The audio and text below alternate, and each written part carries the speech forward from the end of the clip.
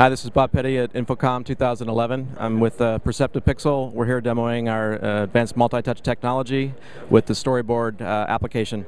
Storyboard is an application we provided to allow people to easily browse a variety of content from images, documents, videos.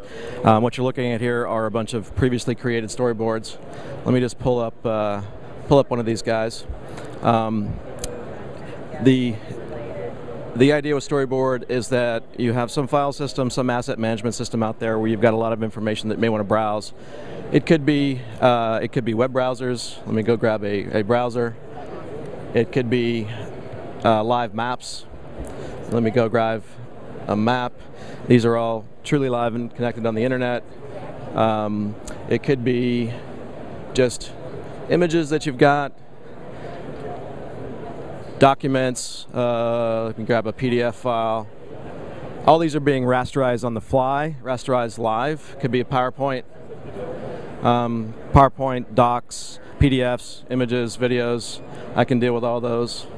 And then in this case, we're also bringing in 12 live video sources. So these could be broadcast cameras, these could be predator feeds, satellite feeds, public sector security camera feeds. And I can pull in any of these and treat them as an object and interact with those, even though they're live video, treating all the content as equal content. The basic concept is instead of forcing yourself to work within one application that deals with one type of content and import that, let's just deal with the content in its native format. So live video and live applications. So when I interact with this guy, let me pull this down here. Oh, let me go get this. When I interact with this TouchCast application, even though it's running on a separate system, I can cast my touches through the SDI channel and interact with this as if it were running locally.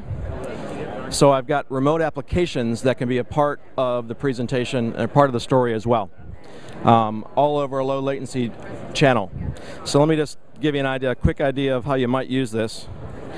Let's say you've got assets, let's say you just had the tsunami event in Japan. If I can get this guy to delete, I've got some breaking news in Japan. I've got a map of Fukushima.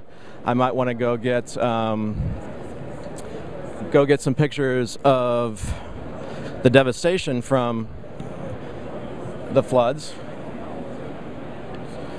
And very quickly, I can put together a story to go on air with by deciding where I want to start with. In this case, I'm going to start with my reporter talking about things. I'm going to go to a live map to give people some context for Fukushima, and then show a couple of pictures right after the event. So as quickly as you can maneuver these are again fully telestratable. The maps are fully interactive, and I can go back and forth, go to air, and come back and add content as easily as doing this. So the idea again is to give people a better way to tell a story, a faster way to tell a story with access to images, videos, applications, Word documents, PowerPoints, all treated as equal items, including live video. That's Storyboard.